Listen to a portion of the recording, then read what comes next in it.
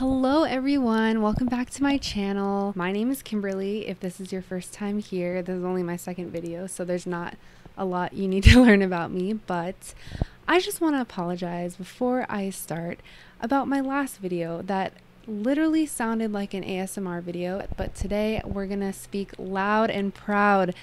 Okay, so in my last video, I talked about 4 reasons why it is okay to be an undecided, undeclared major.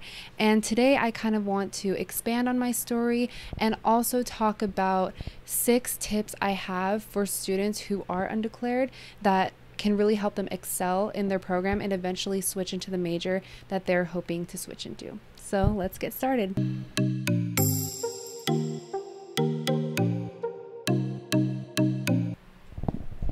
Actually, before we get started, I just want to say I noticed a lot in my last video that I said "so" a lot, and I'm gonna put a "so" counter in this video because I, as someone that loves public speaking, am always trying to improve, and it's really not good to use "so" because it's just another filler word like but, like, you know, stuff like that. So therefore I will be putting a "so" counter in this video just so I can hold myself accountable and try to really minimize the word "so."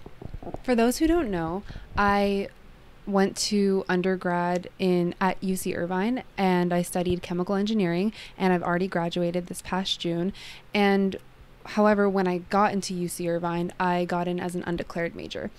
Every freshman is required, or first year is required, to sign up for an orientation, and me being the procrastinating person I am, I signed up for orientation kind of late, so I got one of the last slots. And this really meant that my options for classes were slim because those first years who signed up for earlier slots had, you know, more options to choose from. So I came in with the intention of wanting to study civil engineering, and I tried to enroll in courses that put me on this 4-year track. And luckily my university, for the School of Engineering, I'm not really sure about other majors, they have these flow charts that show the common courses engineering students will take throughout all 4 years and for each quarter. So I kind of followed that, and I tried to enroll in courses that would put me on the right track. So for example, for the first quarter of civil engineering, they suggest that first year should take Calculus 1 and the first general chemistry course. So I was able to sign up for those classes. And during this quarter, I also took an undecided, undeclared course that is given by my university, and it was just a 1-unit class that met like once a week, and they talked about different majors that the university has. They brought in students, different career paths that students with this degree can take, and so I really learned a lot about different majors from that course. After my first 2 quarters, although I wanted to study civil engineering coming in, I noticed that I really liked general chemistry, even though I didn't like chemistry that much in high school. And I thought, if I like it a lot in college, and since I want to study more, I should do something that allows me to study more chemistry. And for civil engineering majors, you only have to stop at the first 2 classes. So this is when I already changed my mind literally after the first 2 quarters in college, and I decided I wanted to double major in environmental engineering and civil engineering because environmental has to take more chemistry courses. So I switched my focus to do that, and at the end of my first year as an undeclared major, I really confirmed my desire to go into engineering after taking all of these high-level math courses, these general chemistry courses, physics and everything. I realized that this is something that I really want to study. I know I want to combine all the sciences and, you know, do something like engineering that's very hands-on. So as an undeclared student at my university, we had the opportunity to apply as an undeclared student for the school that we were trying to get into that has the major we desire. So UC Irvine has, I don't know how many schools, but they have different schools that hold different majors. So I wanted to get into the Henry Samueli School of Engineering, and I was able to apply to that school as an undecided student. And I don't know how it works for other universities, but for mine, we had to have a specific amount of classes completed. And luckily, I had more than enough classes completed to go into the School of Engineering. So I was accepted as an undecided student, and this gave me priority over some engineering classes that undeclared students wouldn't have. So if your university has something like this, I highly recommend you look into that to see if you could possibly apply. Eventually, I emailed multiple advisors in the School of Engineering to see if I could meet with them over the summer after my first year, and I was able to get a meeting with one of the advisors. And because I had worked so hard my first year, I still had 2 classes that I needed to complete in order to switch into one of the engineering majors I was thinking of. But the counselor was so impressed by my performance, and after I was really polite to them, they decided to switch me into the major early before I even started before I even had finished those 2 courses I still needed to complete.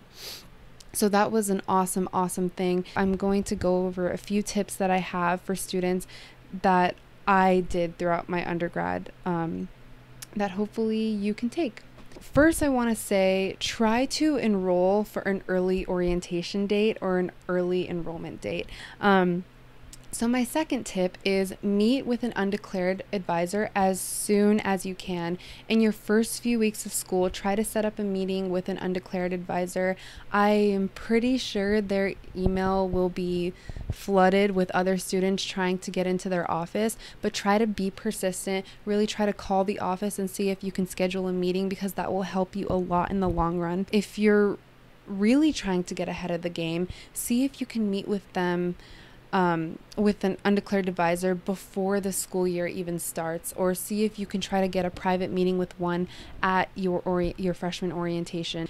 And a lot of times schools, like I mentioned earlier, will have like a common track that students take. So try to see if that advisor can go over one with you to see what courses you can take right now.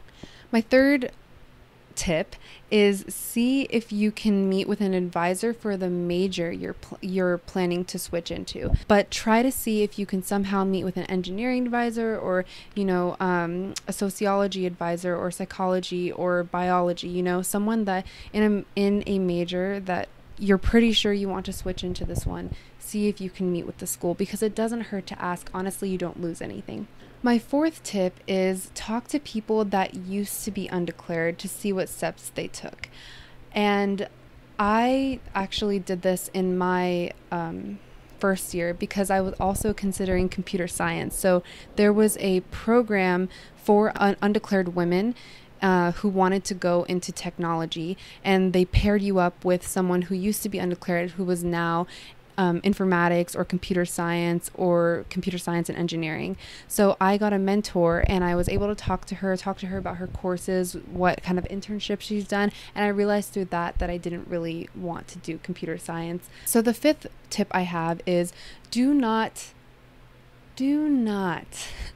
talk to other first years that are undeclared, because obviously talk to them, like have a conversation with them, but don't seek advice from them, because they're going through the same thing or a similar thing that you are. So oftentimes the advice they give, they haven't really been able to implement that. Do you know what I mean? They haven't been ahead of you and gone through it. They're with you and going through it. So it's much better to talk to someone who has experience with this. So number 6, counselors can be really helpful getting you into courses or like classes that are restricted. And it really goes a long way being polite, making sure you respect their time, and really trying to show them that this is something you care about. Kind of like what I did with my counselor. I had emailed him multiple times, asking for help, telling him what my situation is, and showing him, my GPA, my coursework, and everything. And eventually he was able to see that I am a very hardworking student, and he basically was able to develop trust in me, because he knew that I would be able to complete the required courses in order to become a chemical engineering major.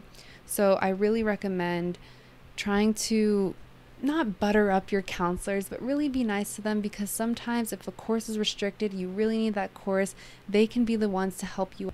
Those are all of my tips, and that is my story. I hope I didn't go too fast. I think when I'm talking louder, it makes me speed up more, so I don't know. We'll see how that goes. I'll try to compare myself to my other video to see if I can work on anything else. Thank you so much for stopping by. I will see you in the next video. Bye.